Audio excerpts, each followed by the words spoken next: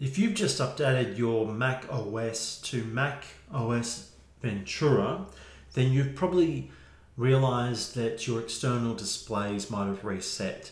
So if you've had a custom resolution before you upgraded and your fonts and your text and your window sizes are a little bit bigger than you expected, what you can do is you can click on the Apple logo on the top left hand corner and choose System Settings.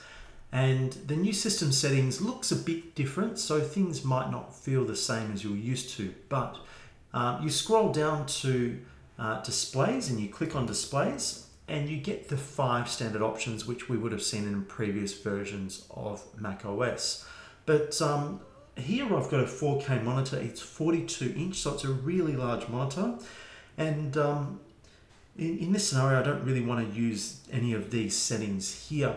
Now, on any macOS system, you can press and hold the Option key on the keyboard if you want to show more settings that might not actually be displayed to you at any given time. So if I press Option key, watch the screen here, you'll see that some of these buttons down here change to something else. So if you're expecting to see something on the screen in any Mac screen and you can't see it, just press the Option key on the keyboard and you might see more than you realize.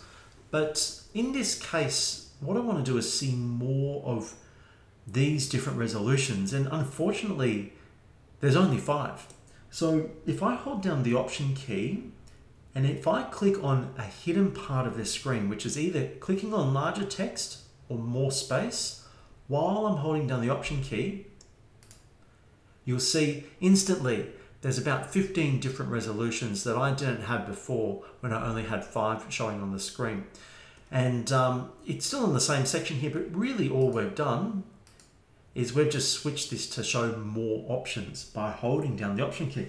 So if for some reason your display doesn't really have a setting here that you want, there might be a few other settings under Show All Resolutions, but they're probably not recommended, and that's likely the reason why they're hidden. But who knows, you might have an external display in a shop or something like that, and maybe you intentionally want to choose a low resolution output.